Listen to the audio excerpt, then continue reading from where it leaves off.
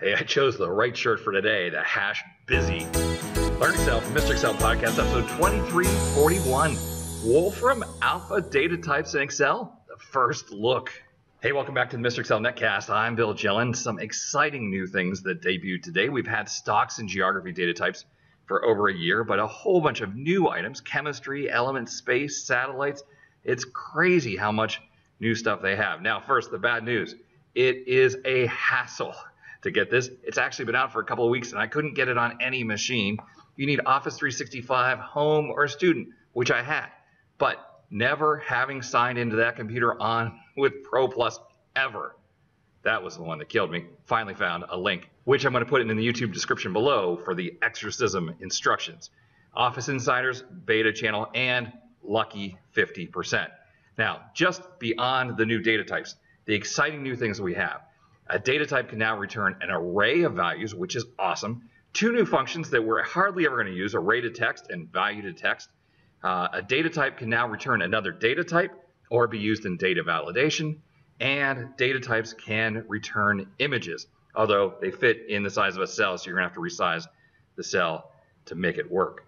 All right, let's just give it a try. I have a list of some of my favorite movies here, and I'm going to go up to data, and they have a category for movie. All right, so I choose movie, and it's going to go out to the internet and try and figure out what I'm talking about. And movies, unfortunately, there's a lot of ambiguity in these, so we're going to get some that we're going to have to go through and select.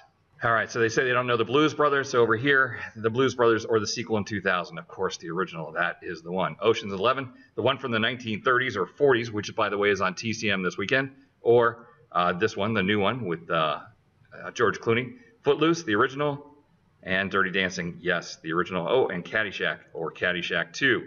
Clerks and Titanic. Men in Black, the original. All right, there we go. Now, let's add movie title up here. And these always work better as tables, so Control-T to format as tables. That allows us to add new fields. And so we have all kinds of things like what's the genre? We can get what's the rating. We can get the runtime. You know, these are the kinds of things that you would expect that you could get from the old geography data types or things like that. But they also offer things that have multiple items. For example, cast and roles. All right, and what happens here is I get Tom Cruise as Joel Goodson, Rebecca De Mornay as Lana, and so on. And take a look at this. They automatically wrap this in array to text. Brand new function. Takes an array of values, puts them into a single cell with commas in between, ignoring errors, I believe. And then value to text would do the same thing with values. These are actually in your Office Insiders right now, whether you're home or enterprise.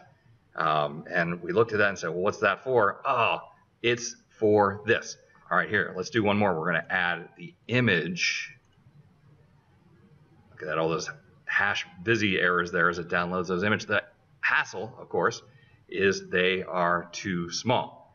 All right, so rather than do data types like you've been doing in the past, where you put all the geographies and just copy it down, I think the better way to do this is to kind of build a dashboard for a single item. Right, so here's the same list of movies over here. I did data validation. I'll DL, set a list based on that source. Click OK, and now I can choose from the list. All right, so we'll come in here and choose Men in Black. All right, and instantly it goes out. This field is f4.image and h6.image. All right, so f4 is the item that I chose. f4.image is the movie poster. And then down here, this is awesome. This is f4.cast and roles without being wrapped in the array to text function, and it spills like any other dynamic array would spill, which is awesome. Okay, then I have Will Smith, who is the top item. So I come over here and say equal f6.cast, which converts it to a person. Once I've converted it to a person, then I can do h6.fullname. All right, so this cascading idea where we're taking the movie, getting the cast, getting the person, getting information about the person, and then here, notable film appearances gives me a list of all the film appearances, but not in any particular order that I can tell. All right, so here I have H9 hash of the box office total receipts. That gets those receipts for the entire array. If there were any errors, then I get a (0). And then over here, a sort by function, one of the new dynamic array functions that sorts the array in H9 by the box office in I9 in descending order.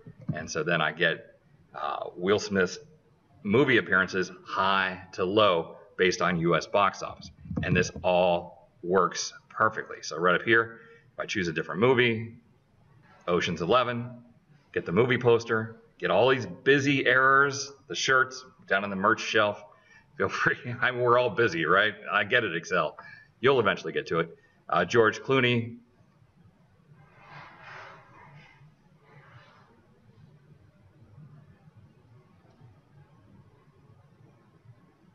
And then there are all of George Clooney's movies sorted by box office over there.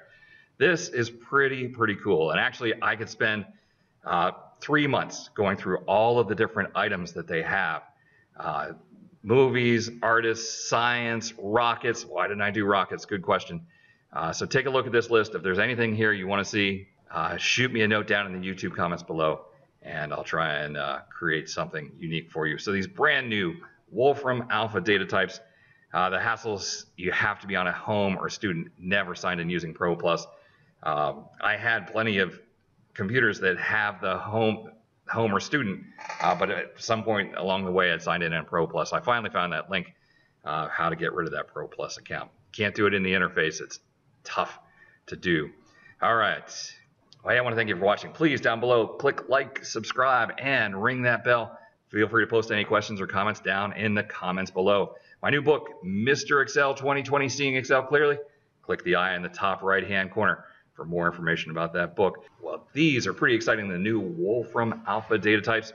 Equally exciting is the fact that data types can now do more things. Remember, there's still a goal that hopefully someday we'll be able to put our data into the data types, and just think that now we can return arrays and images and all kinds of great things like that. I want to thank you for stopping by. We'll see you next time for another Netcast from Mr. Excel. Tips and tricks, get your spreadsheet fix at MrExcel.com.